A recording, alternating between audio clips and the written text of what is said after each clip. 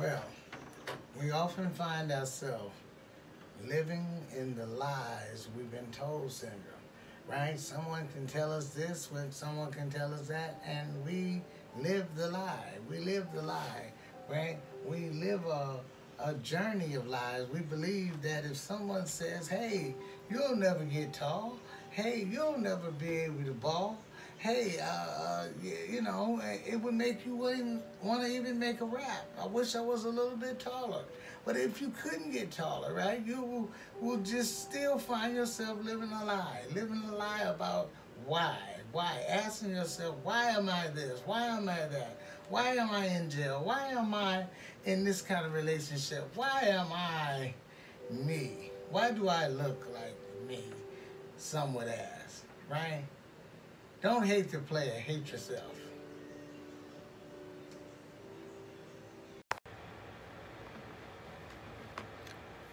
In most relationships, do you listen or do you wait to talk? In most relationships, not just with your intimate partner, but also with your job, with your associates, with your friends, do you listen or do you wait to talk? Many people wait to talk. Waiting to talk cuts the other person off and it shows that you're really not listening, right? Because you're waiting to talk. You already have something that you want to say, whether it is related to the conversation you're having, whether it's related to something from the past or something that has something to do with something else. Do you listen? In most relationships, do you listen or you wait to talk? Waiting to talk is really disrespectful many times because it cuts people off. It cuts people off. It shows no respect. Subscribe to my channel, The Counselor, Mr. James Horton. Let's talk more about this. How good it is overshadowing how bad it is syndrome.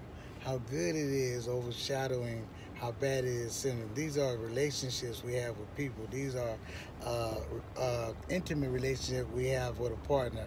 Marriages even. How good it is versus how bad it is syndrome. Oh, well, he or she don't hit me like my past relationship. Or he got a job and he feeds me and takes care of me. And so, how good it is versus overshadowing how bad it is syndrome. It's an ugly thing, right? And it's something that we need to really focus on because we need to learn what good really is instead of always comparing it to how bad things once were, right? And bad is bad, right? It just has different levels to it, right? We need to examine this kind of stuff. Subscribe to my channel, The Counselor, Mr. James Horton.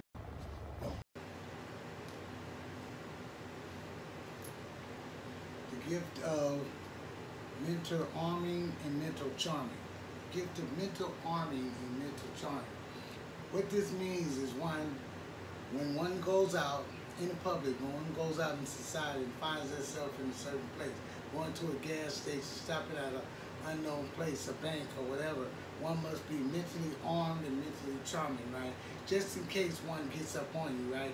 You must be charming in such a way to get up out of there, right? Not get caught in the trap. You must be armed also, right? In other ways, right? To be able to make the right decision at the right time. To be able to be ready no matter what happens, right? Stay ready so you have to get ready, right? The mental arming compared to mental charming. Stay mentally armed and mentally charmed in all the bases. Subscribe to my channel, The Counselor, Mr. James Horton. Let's talk more about this. Hey, do you believe accidents cause drug abuse, or do you believe drug abuse causes accidents? Many of us are very confused on what causes what. We don't even know how one even got into an area of abusing drugs. Was it an accident that you started using?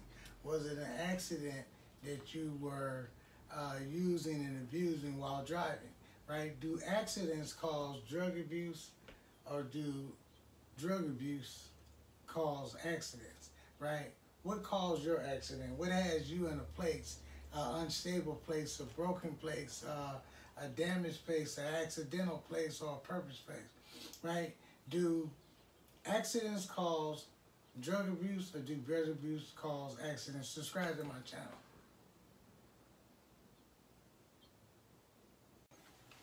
People don't look for partners who love them. They look for partners who love themselves.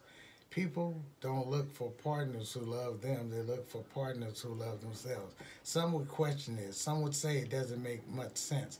Some would really, really question, no, I want someone to love me. Yes, you say that. But our actions show that we look for partners who love themselves. You say, why should I love you and you don't love yourself? You always will go to that.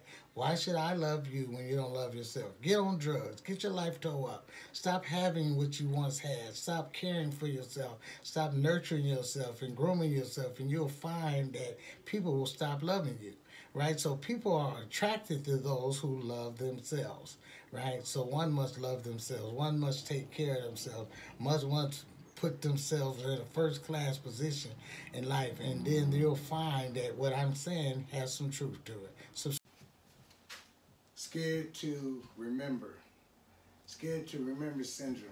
Scared to remember syndrome has us dealing with trauma, dealing with issues with our baby mama.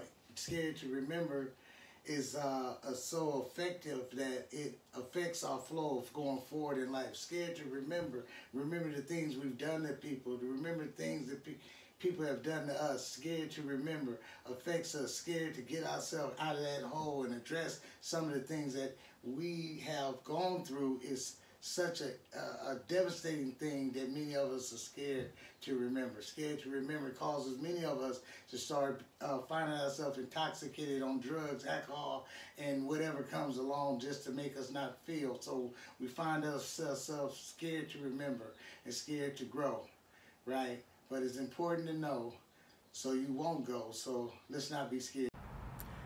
When it comes to our spiritual, orthodox, and church-like settings in this world, one must ask this question. I often ask this question: does God lead you, or does your God deceive you? Does God lead you, or does your God deceive you? Many of us find ourselves being in trouble, getting in trouble, playing the blame game, looking for blame to put on somebody like a parent, a caretaker, a caregiver, or someone of that sort, especially God. But the question is, does God lead you, or do you find that God seems to deceive you? Because we put God's name on all kind of things. We put God's name when we sell a big package or something, when we commit a large crime and believe we gotten away with it. So does God lead you, or does God actually deceive you? Subscribe to my channel.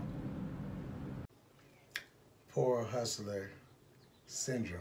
Poor hustler syndrome is a syndrome that doesn't need any particular thinking. Poor hustler syndrome is a syndrome without any morals or ethical guidelines involved in it. It's like back in the day, one had morals, right? One said, I'm not going to take from my own people. I'm not going to take from people that don't have anything. I'm just not going to tear my community down if I'm going to hustle, right? Poor hustler syndrome are individuals that don't care who they hustle from, don't care who they take from, don't care what they do and the consequences of what they do. Poor hustler syndrome is no hustle at all, right? Ask yourself, are you an individual with poor hustler syndrome tactics and morals about yourself? Subscribe to my channel, The Counselor, Mr. James Horton, on YouTube. Thomas Jefferson once wrote and said, all men are created equal. But we all know that he did not mean that. So, which brings me to the topic of why do we as people say things that we don't mean? Many people say things and put out the quote on it to say, hey, I'll give my word. What does your word really mean? You know, all men are created equal. Are they truly created equal? Does the people really believe that? And that they mean that when they said it? Or was there a hidden agenda behind it all? Subscribe to my channel, Domestic Issues with the Counselor, Mr. James Horton, on YouTube. Domestic Issues with the Counselor, Mr. James Horton. All right?